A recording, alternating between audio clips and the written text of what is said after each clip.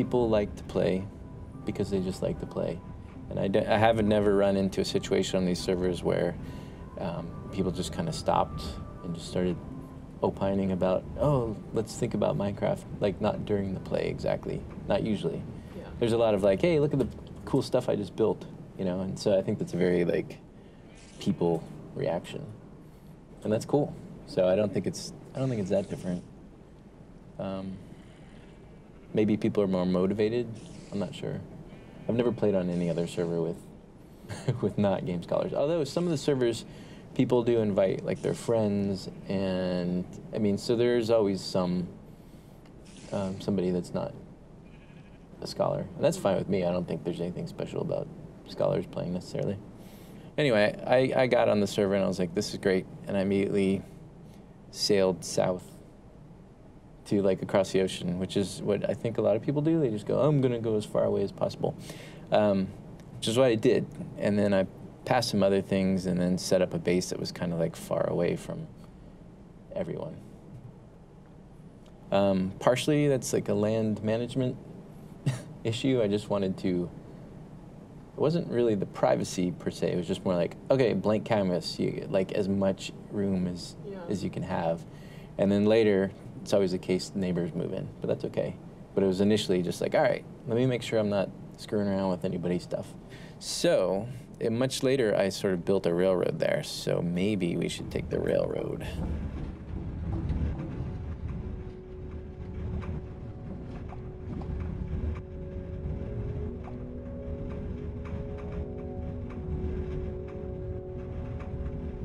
So every block that you see in Minecraft, and they're all like one by one, they're units, they're a cubic unit of something. You can assign it like actually a unit of time. So you can say like, hey, every gray block I'm looking at right here is 1 second of time. And working backwards from that, if you sort of look at how many blocks have been excavated, you can almost calculate how long something would have taken to dig it. So instead of thinking about it in terms of space, you can think about it in terms of time and just be like, geez, that took forever. But of course, it depends on your equipment as well.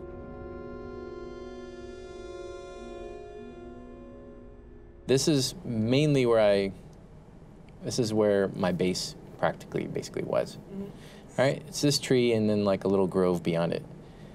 But I also heavily warded it and kept people out. People got very interested in sort of like breaking into it. So, but at a certain point I was like, okay, this is too prosaic. This is too, okay, you've got a base and this is where you live kind of thing. Mm-hmm. And I noticed that over time people come and go on the server, and sometimes people would build things and then they wouldn't come back.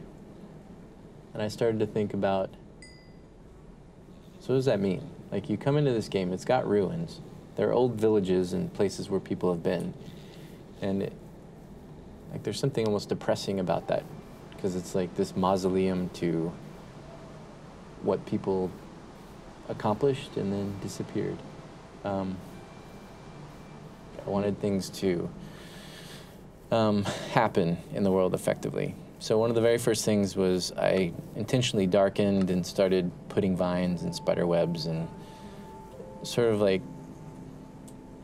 of decaying my own place. So I actually moved. I don't actually live here anymore. Nobody knows where I live right now, and this will be the premiere of it, I guess. As part of doing this, I also built this railroad around it, right? So I guess let's just take a trip on it, because it's kind of interesting in its own right. The being barred here was one of the first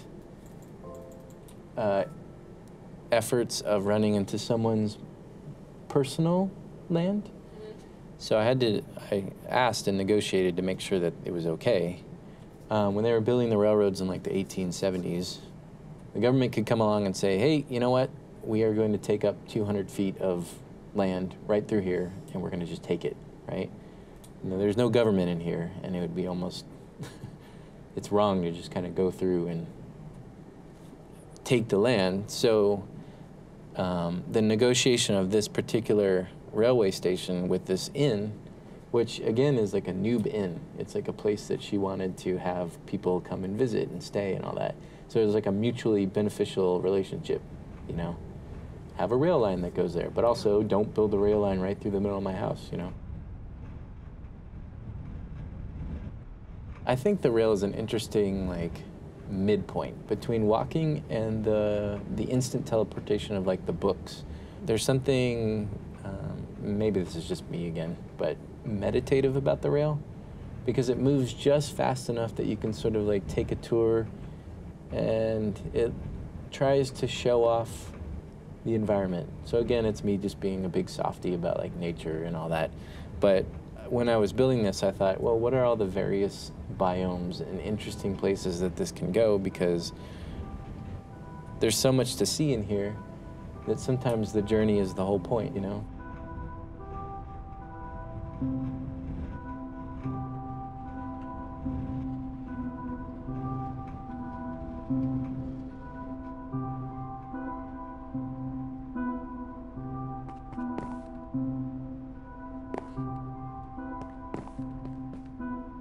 This is mine house.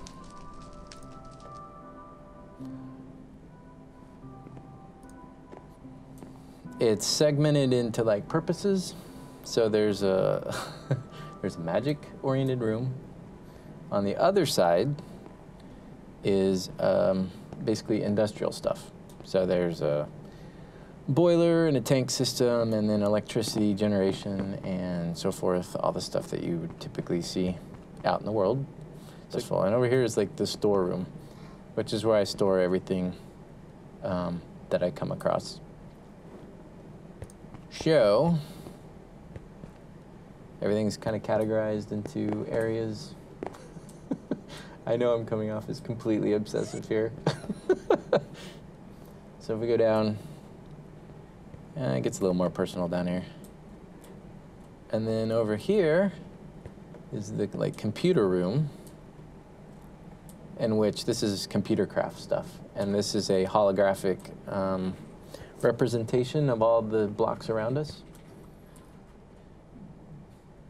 Here's the workroom, which I was building a giant machine to dig out the world. I think it's got like 64 of those magical bores in it. And it's sort of a work in progress, but it's kind of nifty.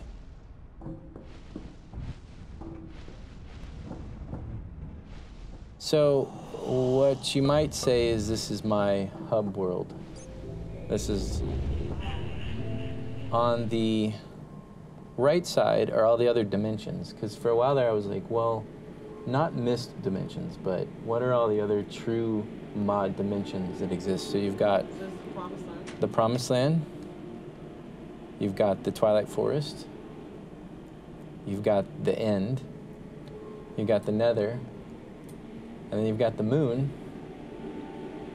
and then you've got Mars on the very end.